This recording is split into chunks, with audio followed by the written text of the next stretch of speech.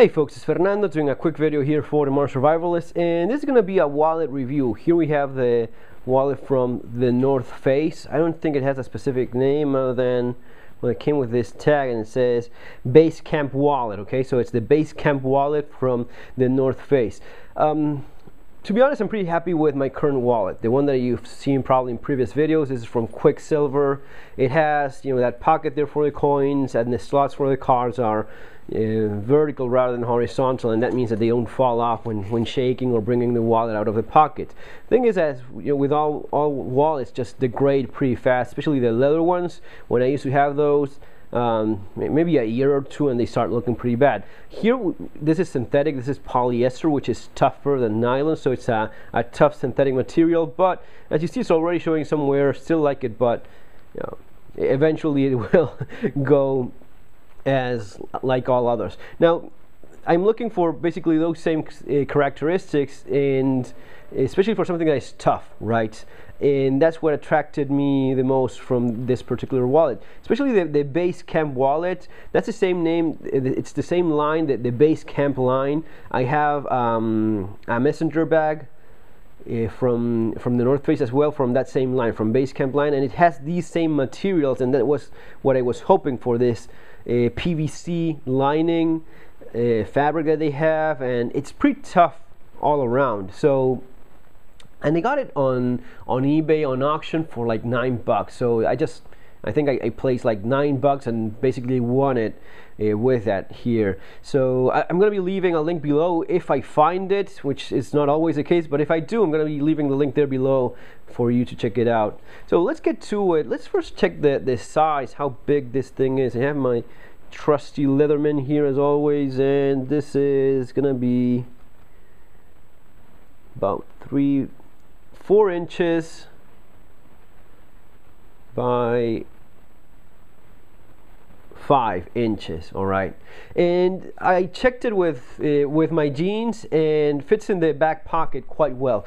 Not as small. This is a tad smaller, not too much actually, but yeah, that makes sense. It's a little bit wider, but deep wise, it just goes as deep as a Quicksilver one. So unless you have an unusually small pocket pair of jeans, let alone with 5'11" tack light pants, just disappears in there. So size wise, it's good. It's very well built. That's very clear, and it has these snap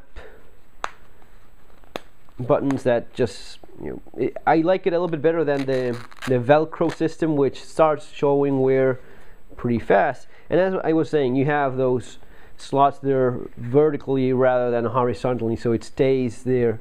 Let's check if I have something to try that out. Maybe a card somewhere that I could actually use. Okay, let me do that out of the camera.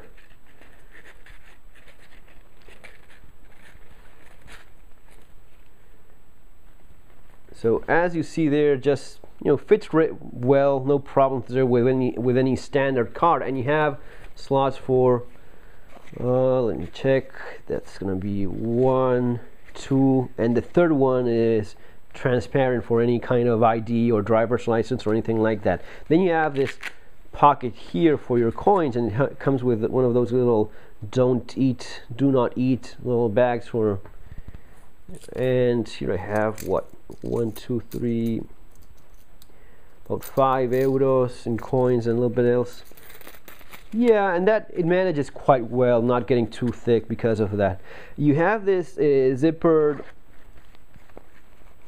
pocket here for your bills in case you want to keep some extra cash hidden or out of the ordinary one that you use. And let's put it right there. This is usually what I have. Actually, this is what I had just right now in my wallet. Nothing set up or anything. This is honest to God what I had right now in my wallet. This is 200 euros, and this was like this in the outside part for the cash for normal use, and I had these on this inside pocket for emergency. This is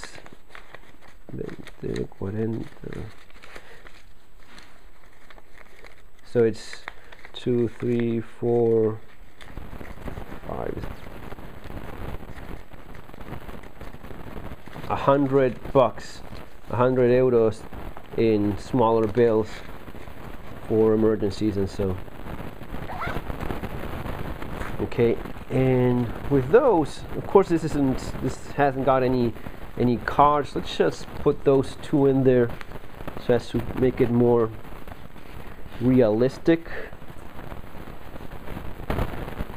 I'll just throw them in there just so as to add that thickness. But yeah, sorry, I'm not going to be showing that.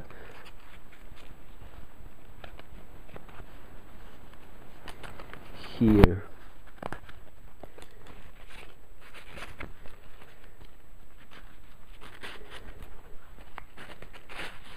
So there we go, and this is basically how pretty much full it's actually looking. Yeah, I guess it's thicker, you know. Not bad. I mean, let me try it right now. Well, right now I'm wearing my 511 Taclite shorts, which have those same huge pockets, so it's definitely not an issue whatsoever. But having tried it before in the jeans as well, not a problem either. So yeah, I think it's definitely a viable option, especially, you know what, if you need a wallet that it's, you know, extra tough, something that's very you know, very strong, something that you're going to be beating the living crap out of. You know, you're not just looking for a tactical wallet or one of those things, which I still haven't tried. You know, many of you guys have suggested in the past some of the Maxpedition ones or some of the from the tactical manufacturers. Haven't tried those yet. I don't know why. I mean, maybe they don't appeal to me as much. I have to try one eventually. These are very well made. I mean, the stitches in some places, for example here, this isn't as even. I noticed that here as well. But it's not anything that's gonna be affecting the durability in any case, so no big deal there. And again, I like the snapping thing. It's not as childish as the Velcro stuff. I suppose like anything else, when you start using it and months and eventually years pass by, especially these snap buttons here will start showing through, maybe wear here and here.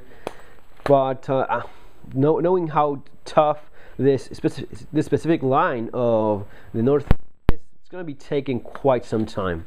You have a little D-ring here as well for maybe a spare key. That's something that my old wallet doesn't have. I don't see myself using that much, but maybe, you know what, if you have a specific key, maybe for a safe or for your gun safe or something like that, maybe you could keep a spare one there. You know, as long as it's something small, you could have something there. I guess you could also attach it to a chain to your pants as well, if that's the kind of thing that you do. So yeah, definitely a big wallet, but not too big so that it's uncomfortable or unwieldable in terms of being in your jeans. So that's gonna be all for now, guys. Take care, subscribe to the channel, thumbs up if you did like it, leave me your comments if you have anything you'd like to say, share. See you on our next video. Have a great day.